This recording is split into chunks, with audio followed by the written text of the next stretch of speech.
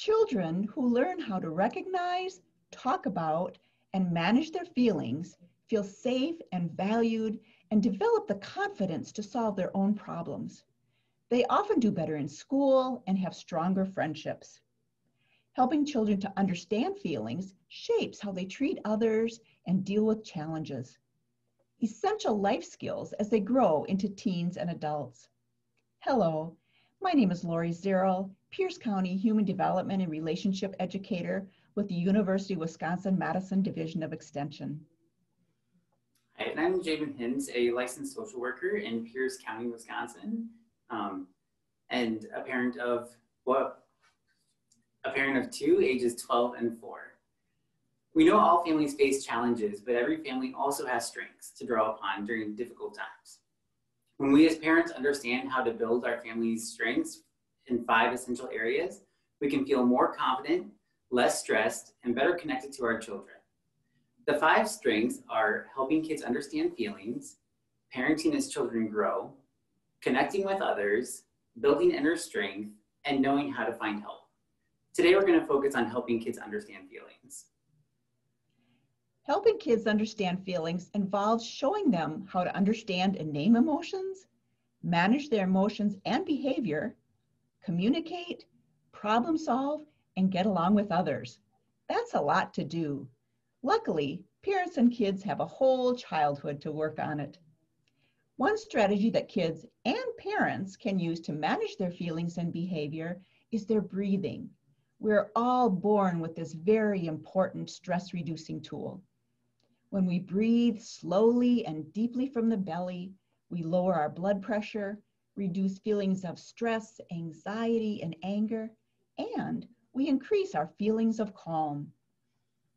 I'm going to help show us a few ways children can learn to calm themselves using their breath. One way is by bubble breathing, using bubbles.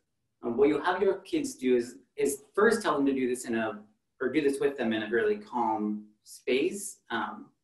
When they're feeling regulated and really good, they'll breathe in real deep and then exhale and blow the bubble. So, oops, and I popped it.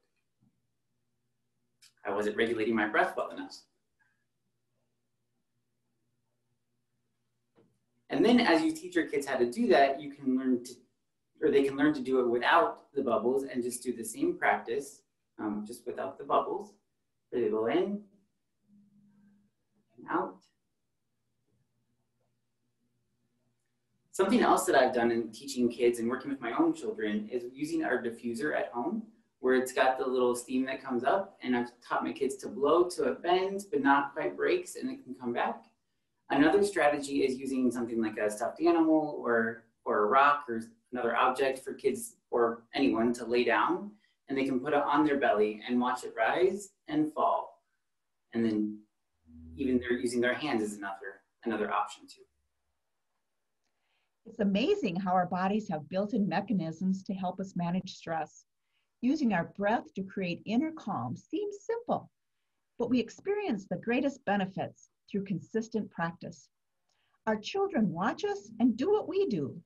Consequently, they also mirror our stress level and reactions to it.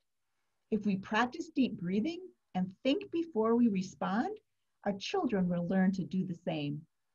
When we teach our children to use their breath to refocus, they feel more in control of their emotions and better able to communicate their needs.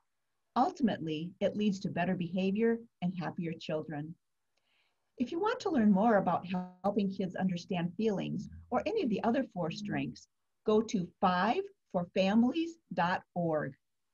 Thanks for listening, and we hope to see you next time for Parenting Behind the Behavior.